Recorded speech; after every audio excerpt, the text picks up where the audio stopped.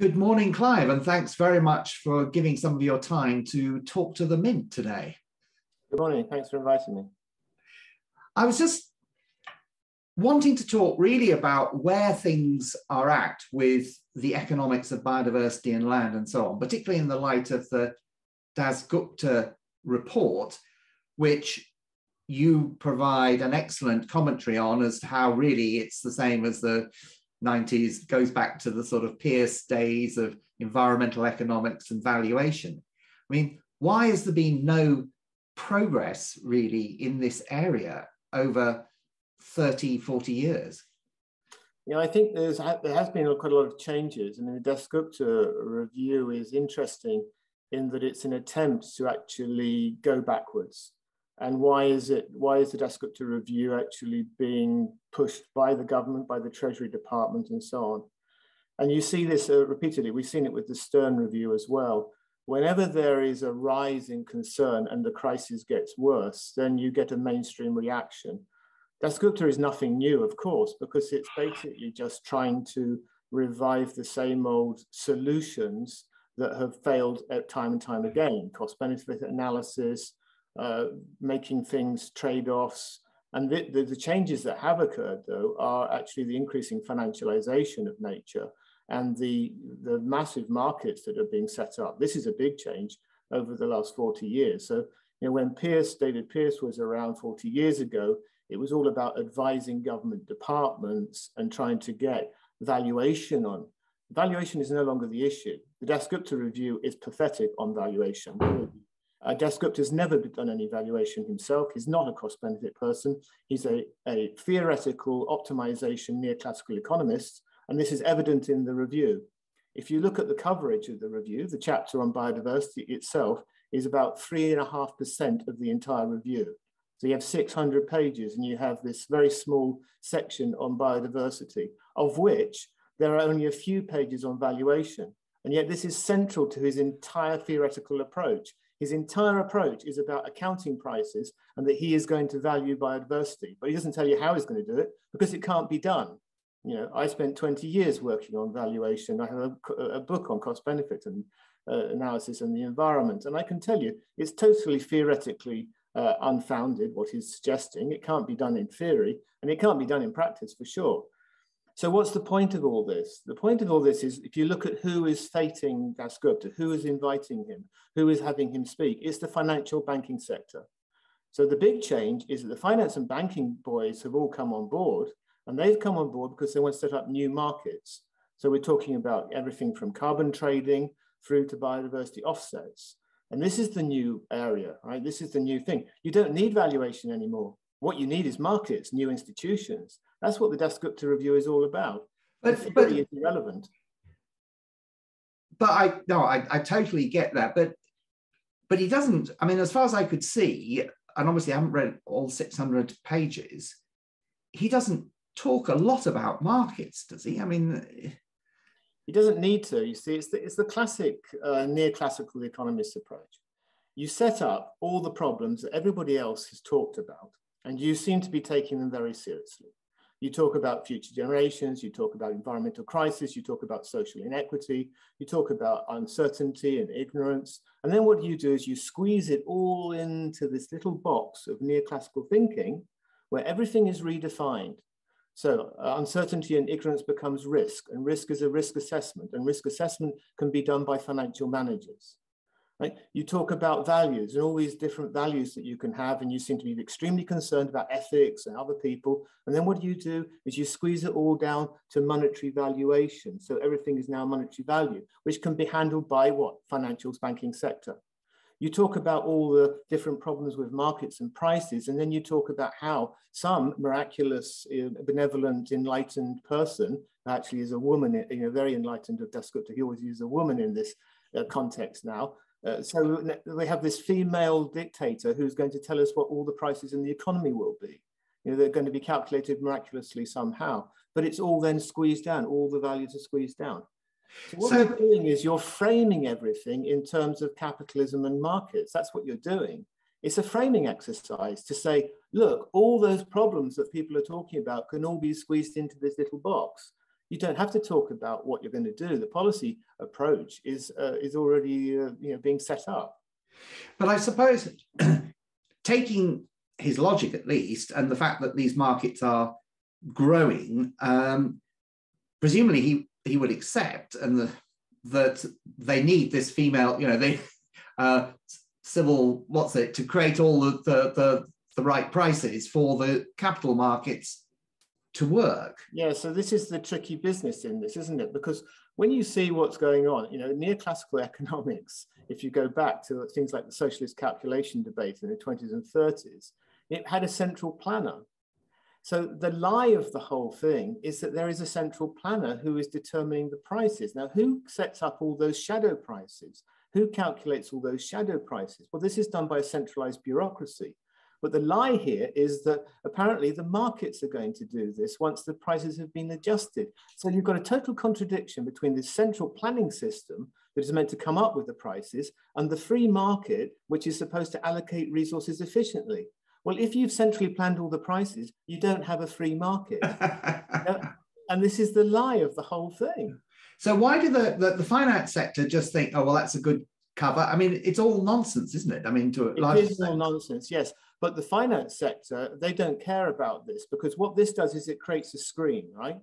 So here you have this person who is now, a Cambridge economist who's highly rated, just like Stern was, put up there on a pedestal, and they say, this is the enlightened approach of economics to the environment, and capitalism can do what it normally does, and it can run efficiently. That's the whole story. And then what you have is the real thing, is the real economy, with the power brokers and the bankers and the financiers, who are just going to do what they're doing anyway, which has no relationship at all to what Dasgupta is talking about.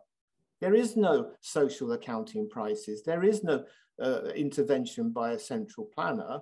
What there are is markets set up and run for trading, to just make money, right? And that's what's going on. So issuing new financial instruments, but even more than that, what you have to do to get a market to operate, right, is you need government support. So you've got to have the government and the institutions of government to back your markets. And how do you get trading on offsets? People won't do offsets unless it's regulated. Yeah. What you're trying to do is remove the planning restrictions and put in markets that allow trade-offs. So if we take, this urban sprawl, for example, urban sprawl regulated, stopped, you set up a green belt. No, we can reverse this now, because what we can do now is you can build anywhere as long as you offset it. But that requires government to be on board to change the regulations. So this is about a game of getting the power change from away from the planning system, actually, and into the hands of the market system, so that you can start building and constructing and doing whatever you want. And you can destroy the entire of Oxfordshire's countryside and offset it by recreating something in the Amazon, right? Go and fund some Amazon forest. And it's a lot more biodiverse than that Oxford countryside, so get rid of it. It's obviously a good trade-off, and then you get a net benefit, right? Because now we've got more biodiversity because we've recreated some part of the Amazon that we destroyed earlier anyway, right? So it has to be said that the net biodiversity gain has to be in the UK, so...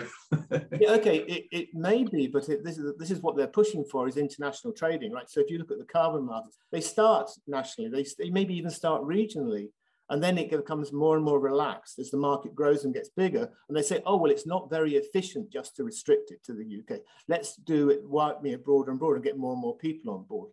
So even if you do the UK, of course, it's still highly problematic because people with their local environment will lose it, right? So you will lose Oxfordshire countryside, or you lose the green belt around London, you have the M25, blah, blah, blah, and so on and so forth. And you build on it. And then you say, oh, well, we're going to do something in the north of England. Well, great. So everybody in South England can lose their environment and they'll have to go to the north of England to get it, or so on and so forth. Right. And why do you think the environmental NGOs have been, or some of them, or the WWF, RSPB, as you point out, the sainted David Attenborough, they have been supportive, seemingly. What's going on there?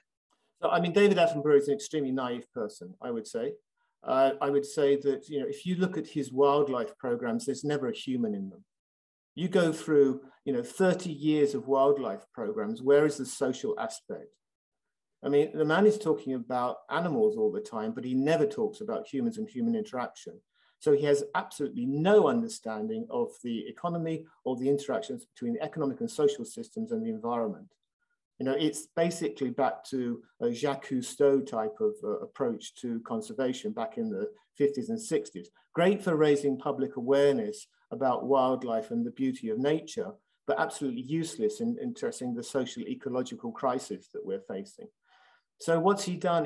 He's jumping on board on the bandwagon. I mean, I don't know where he stands politically. You know, quite often it's interesting to look at it, but presumably he's extremely conservative, and therefore he also wants to maintain the current system, the economic system, you know, the way that it is with the structure it has, without looking at actually the chain, the supply chain issues and the other aspects. The environmental movement more generally, right? If you look at what's gone on there, there's been a complete neoliberalization of the environmental movement. It's happened from two perspectives. One is because neoliberalism, the rise of neoliberalism over the last 30 years has become very dominant. And therefore everybody talks about markets and market values. And then to get a seat at the table, this is what you're regarded as having to do. The other side of this, though, is actually extremely strategic from the corporations. So the corporations started actually setting up shadow NGOs and also funding NGOs and infiltrating the existing NGOs, especially the big ones. So what you see is, if you look at conservation organizations, you know, there's studies on this, and I've done a bit of work on this myself. You look at the boards of the big NGOs, especially in America, and you'll find that there are corporate executives on the boards. 60 or 80% quite often of the boards is actually from the corporate world, from banking and finance and from the big corporations. And you see this takeover effectively of these NGOs. So the NGO movement, the environmental movement at the big level has been taken over. It's what I call new environmental pragmatism.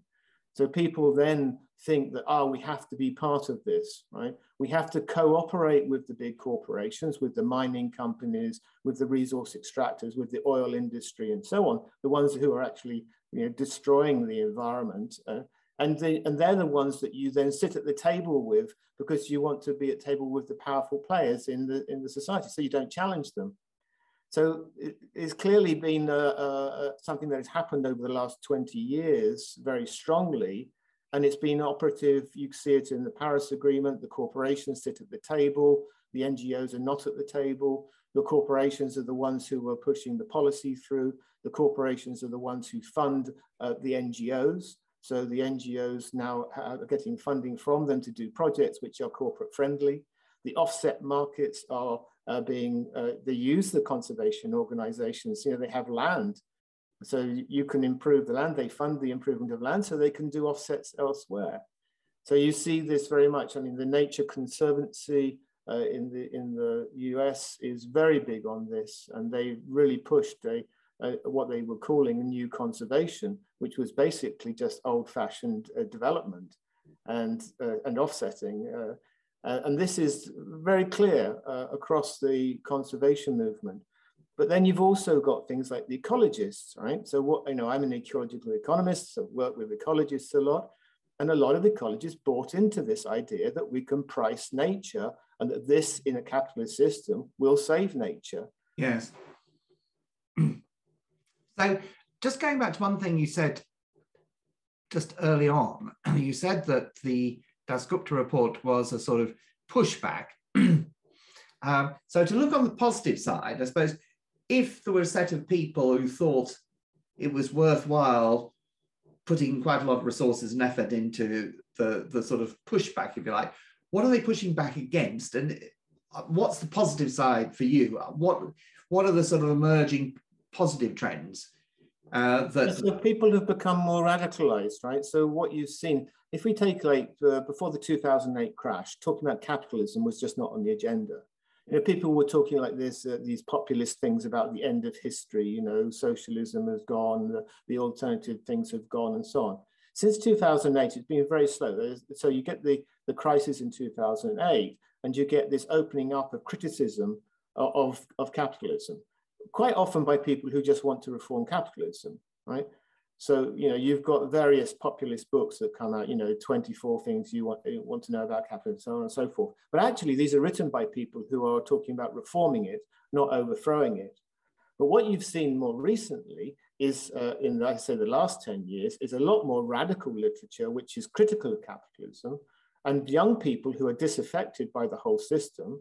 So a whole generation coming up, right, between their 20s and 30s now, who are basically looking at insecure jobs, being exploited, poor pay, a polluted environment, seeing things being destroyed around them. The future for them is worse than their parents and their grandparents. So their income, their insecurity, their jobs, their futures are all on the line. The system is failing them. So what you've got now is a younger generation who are seeing their lives looking worse.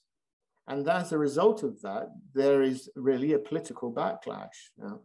So this is going in two directions, I would say. One is the very dangerous direction towards fascism. And we saw this in the 1930s. So when you get insecurity and failure of capitalism, what you do is you get an alliance between the capitalists and the extreme right authoritarian, because they don't mind, it's good for them. Capitalists can do very well out of an authoritarian system.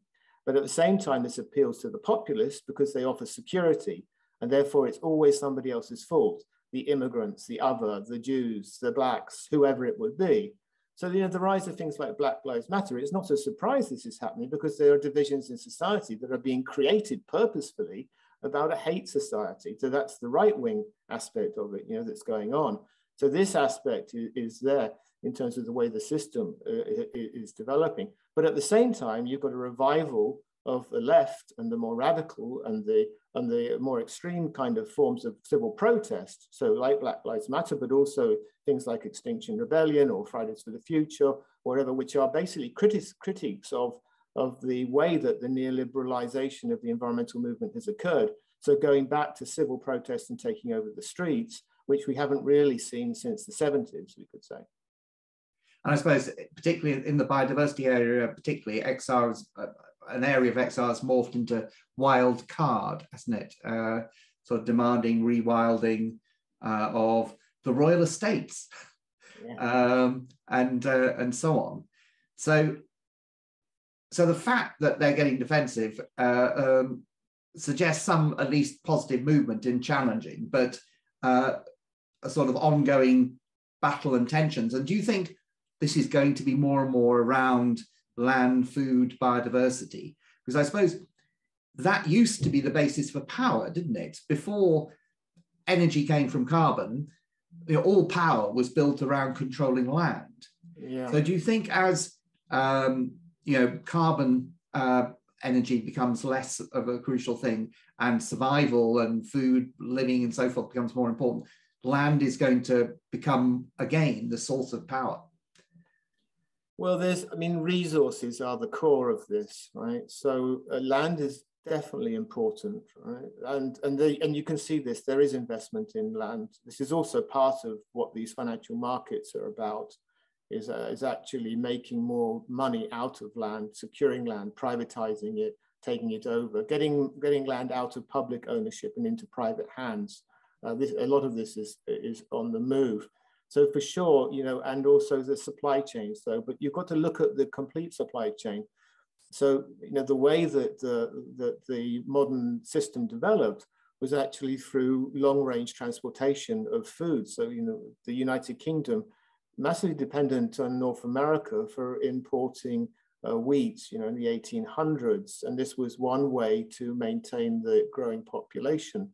So you get the growth of the British Empire, which is very much about trade and trading, food produce and basic staples.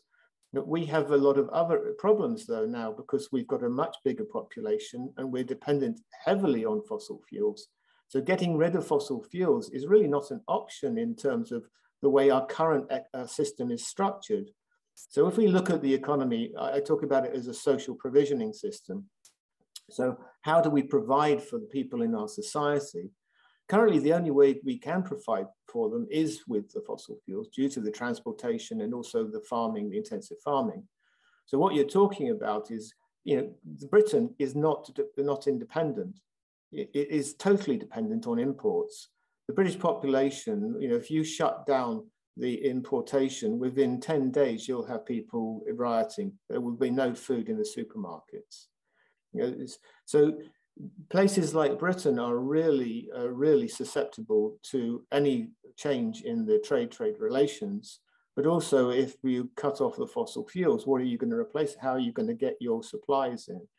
But it's also then about how we supply things. The fossil fuel engines, the kind of things that we've developed, they don't just require fossil fuels. They don't just require land. They require metals. They require all sorts of technologies, that have been built in.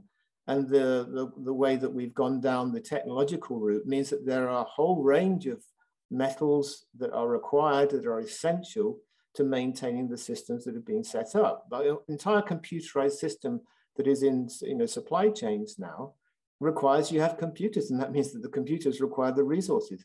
Look at China, right? The Chinese are very smart people. What has China done? China has infiltrated into Africa to secure major areas where there are resources that they know will be required and necessary for the future. So it's not just land, it's also essential resources that are being cornered. And that's the thing. So you've got then we have this very strong association of this type of economy with the military. And if you look at the correlation between gross domestic product, the size of an economy, and the size of its military, there's a very straightforward correlation. So we have this going hand in hand with it. So fighting over land and the resources, but on an international basis for control and access, and also presumably for carbon sequestration. Yeah, I mean, this is also something that is kind of going on in the background, but no one is really taking carbon sequestration that seriously. If you look at the financial markets, they're just there to make money. They're not there to actually to sequester the carbon. There's no monitoring. There's no way that you can tell what's being sequestered and whether it is or not. And once you've got the piece of paper, then all they're concerned about is trading the piece of paper, not whether there's any real carbon being taken out of the atmosphere. But you could see like the ideas of taking over the Amazon or maintaining forests or whatever. I mean, there's studies going back maybe 30 years that show the fallacies of all of this. Just do the back of the envelope calculations on how many trees you would need, what area of land you would need to cover. It just doesn't work. So you've got to stop the emissions from getting into the atmosphere in the first place. It's been known for a long time, but the revival of this idea that we're going to have nature-based solution, that nature is somehow going to suck all the carbon out of the atmosphere, it's just fallacious, but it's very useful if you want to just trade pieces of paper. So just as a final, what's your final sort of, where do you see the positive directions? Yeah, so I think that you've got to look at alternative systems, right? So what we've become aware of, and I was trained as a mainstream economist, is you're trained to think there is only one economy, that there is only this capitalist economy or some form of it. And what you learn over time is there are many types of economy, and even within capitalism, there's many forms, and even within the capitalist system, there are different social relations. So, how does a local community operate? It does not operate on the basis of monetary exchanges. It operates on trust, sharing, other institutions of, how do we use this piece of land? What do we do with it? How do we use the local park? All sorts of relationships that we have. So what you learn is that there is a complex of relations. And those complex of relations mean there's alternative types of economy that we can have. So the positive side is to look at alternative forms of social provisioning systems and to start creating them and recreating them. Now, people have been doing this, and so there are many, right, that still exist. So the farmers in India, for example, have a different type of economic system, and they're actually fighting against the neoliberalization of their society. If you look in South America, there are millions of people who live outside of the capitalist system and who are fighting against it and who don't want it. Now, these people are surviving in what we would have called a sustainable way. They have a different economic system. And so there are millions and millions of people, billions of people who are outside of the system already, and they are living in ways which we need to look at. But also there's people within our society, within our communities, eco-villages are very small, experimental, but they are attempts to actually get a different type of social provisioning system operating, quite often totally against the odds, you know. So you get protest movements who set up things like the ZAD in France, which was a protest against an airport. They set up a whole social provisioning system, lasted 20 years. It wasn't encouraged by the government, it was destroyed by the military who come in with the police and destroy it and burn it down and bulldoze it. And so, you know, what we should be doing is encouraging diversity within the system, not being frightened about it, and actually encouraging people to live in alternative ways. So you see this, of course, in like, you know, attempts to do transition towns or local exchange currencies or so on. These are experimental approaches around alternative social provisioning systems. They all have their pros and cons, and we can investigate them, you know, but that's what alternative economics should be about, is looking into alternative ways of living without money. You know, people seem to find this a ridiculous thing, but it's not ridiculous at all. You know, and I think that this is also very interesting. So starting to get serious research into alternative economic systems that operate in different ways. If I look at the history of the, you know, the rise of capitalism, for example, it rises in England, then you'll see the enclosure movement, which is talked about, is not enclosing a piece of land. It's about changing hundreds and hundreds of social relationships about the way that resources were used, you know, and that the type of economy that you had there was built around all these institutional relationships in a village. Who could go to this field when? Who could take the gleanings out of the field? Who could collect wood from the local forest when? And there were so many rights. So being a peasant gave you tremendous rights to use all sorts of resources in your local area, regulated, of course, under social institutions, the social norms of behavior. And these are the things that are eradicated by the rise of capitalism. It takes hundreds of years and actually ends up in the late 1700s with parliamentary acts to remove the rights from the peasants, from the copy holders, from the people who have rights to use various different resources. It's not this Garrett Hardin awful yes. you know, tragedy of the commons. The tragedy was Garrett Hardin, not the commons. Yeah. But that whole story is totally fallacious, because it's not about some piece of land and some badly run commons. It's actually about a whole range of rights that had existed for almost 1,000 years, which are eroded through the rise of capitalism, that have to be eroded to make things into markets. So relearn those. And actually, funny enough, where I live now in this village called Oddington, the last major event here was the protest against enclosures in the area.